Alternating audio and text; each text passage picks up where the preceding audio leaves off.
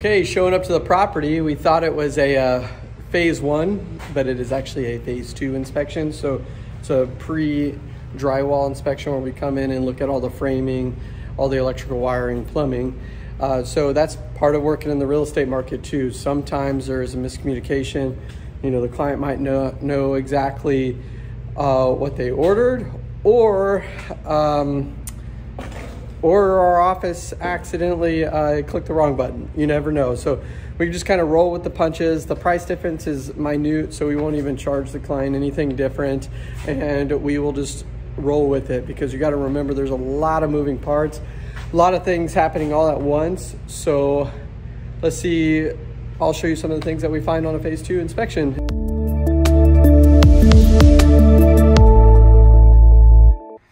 Okay, here's the first 2 finds. The first one, they need to fire block the garage, so you need some fire foam up here.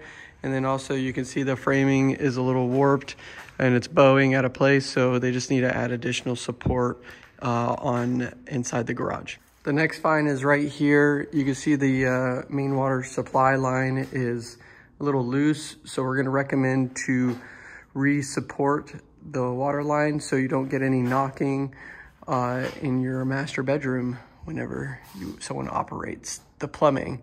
Next find is a little small, but you can see that the outlet is crooked, and it'd be pretty hard to adjust it once the sheetrock goes in. So we're gonna recommend to straighten the this 2x4 here so you get a straight outlet. Here underneath the window, you can see that there are some gaps in between the framing. Sometimes this can cause settling or cracking, so we're gonna recommend to shim right underneath this window.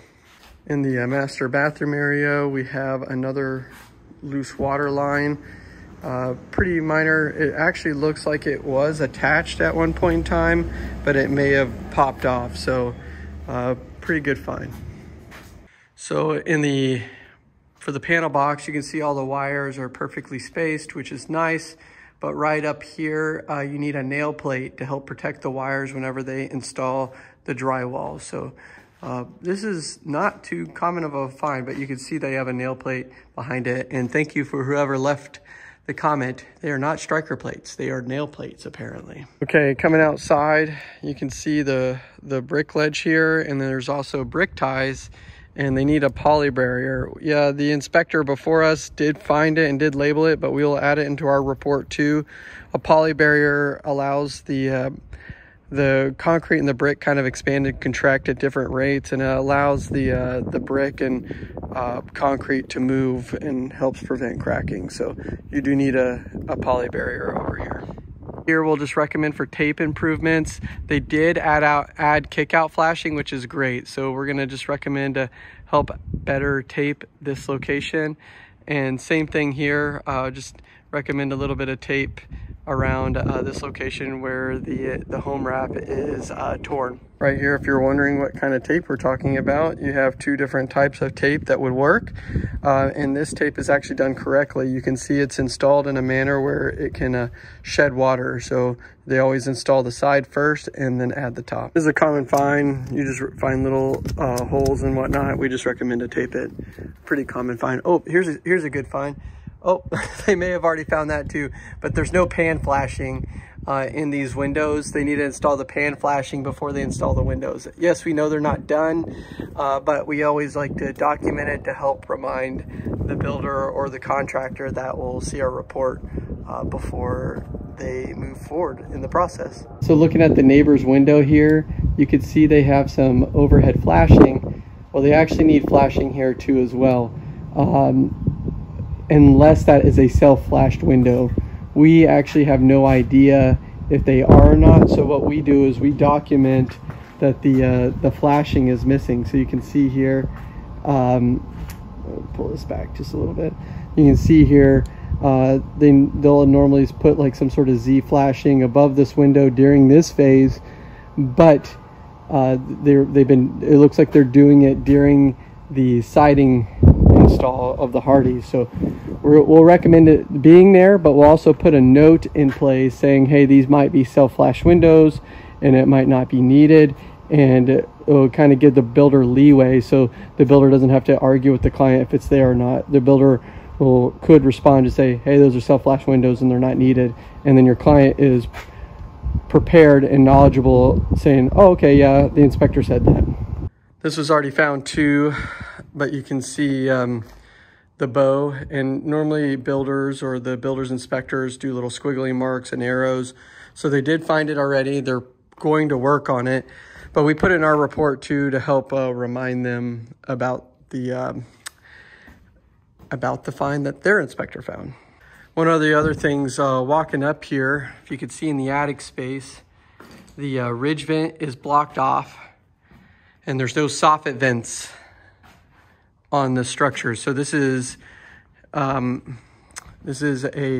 reputable builder, and we work with these people pretty often, and they always foam in the attic space. So you just want to keep in mind, you know, you don't want to write up something saying, hey, there's no ventilation in the attic, whenever you know that they're going to foam this thing. But you can actually feel it just standing up here. It's really hot, even though it's like 90 degrees outside. But if there was ventilation in this attic space, it would actually be pretty cool in the upstairs. So just keep in mind before you write something up and send your client into a spiral that have an idea of maybe how they're going to insulate the attic before you write it up. All right, last quick find here. They probably just haven't got to it yet, but they just haven't installed the air register. So yes, we know this is not finished 100%, but it's more of like a punch list too for the builder. So whenever they hand it over, they're like, oh yeah, we're working on that, but it'll help remind them about what they need to order. Another common find though, Nick, moving on the topic, they're missing a striker plate here. They have striker plates, J hangers. Sorry. They're missing a J hangers here. You got a J hanger here, J hanger here, but then they are missing one in this location. And whenever you look at the J hangers, you want to make sure there's a nail for every hole for them to be installed correctly.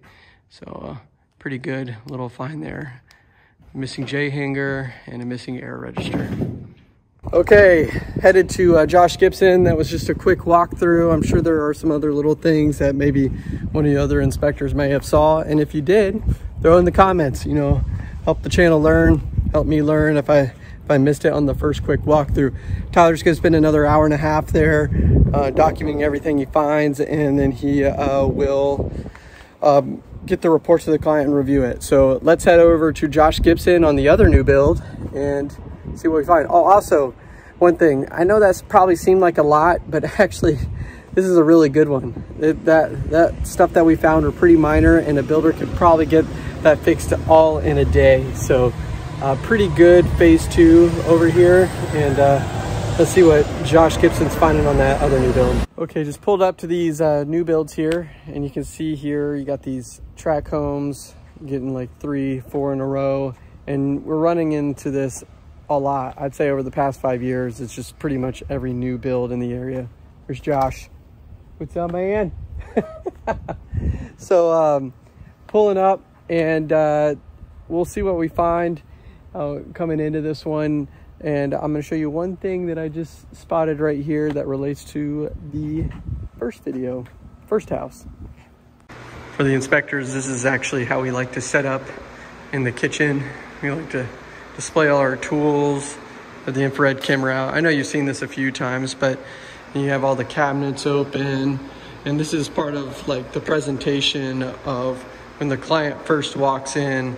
They get to experience, you know, oh, this is what I paid for, you know, this is what I'm getting, it's perceived value. So yes, y'all are probably doing the same thing with all your tools put up and closed away, but it's about how the client feels whenever they walk in the property. You know, they walk in, they see the tools, they see the setup, they see everything running, they see everything open. They get the idea that you're working and you're here working for them. Okay, this is what I was talking about earlier. I kind of explained it wrong first. So you actually need the flashing above the window only. So, you know, the other builder, he put it above the trim board, and the other windows, they didn't have any flashing above the window at all. So this is exactly how it's supposed to be. And you can look that up in the Hardy manual. And And then also a lot of builders, what they do is they send the hardy plank behind the trim and lay the trim on top of the actual siding. This is exactly how it's supposed to be. It's supposed to be butted up to the trim board there. So this looks pretty good. Oh, and the bottom as well. This is correct, where the joints are going down. Oh yeah, oh yeah. Instead of going across. Yeah, so yeah, what they'll do is they'll lay the trim all the way across here. The trim board's supposed to go all the way down, so just the siding can shed the water properly. So this looks really good. Got the bottom piece, the long piece on the side. That looks really nice. This is a good looking house so far. So Josh spotted this walking around the exterior of the structure, and you can kind of see how crooked the post is there. So yeah, if you can kind of compare it to the door there, how crooked the support post is in the back. So we're gonna write that up and recommend that they repair it. A good side about how this hardy is installed too as well, you can see this transition right here between the hardy plank, and then it runs into this transition, and they added in Z flashing there. So that's exactly how it's supposed to be installed, and it's going to shed water properly. You're going to write this up often pretty much too. No one ever does it, but this should be actually installed on like hardy block, and then there should be a Z flashing above it, but no one in Houston installs it. I think I've seen it one time, and it's over there by the townhouse that we purchased. And yeah, another thing that we always do is we'll go through and we'll test all the AFCIs. You said it was this one? This one right here. This one? Yeah, and you can see that the AFCI is already broken. Pretty common find on every year of property, so recommend to replace it. And then also there's no GFCI for the dryer in the dryer space, and now it's code to have a GFCI on the dryer, so we write that up too as well. I'm going to try to get this in the video, but this looks like the thermal pane has lost its seal. Let's see if I can get it to focus here. It's really hard for these to show up in the video, but you start to see like streaking in the glass right here, and this is a brand new back door, and I don't even know how much this thing costs. So if the thermal pane is out, it should fall under some sort of warranty, or they can get it replaced before they move in. Okay, that was a quick walk through on the new build. A few important things that could cause them some serious headaches down the line, especially this thermal pane that's lost its seal. That's crazy expensive. You know, they probably wouldn't even find that till next summer, after that 1-year warranty is up, and that's probably the cost of the inspection by itself, that door. So good finds. I'm actually headed to a marketing dinner after this with ACC, so that's going to be fun. So keep watching, catch us on the next one, and I'm going to do my best to post weekly for you guys. I'm going to do it. All right, see you guys. Bye.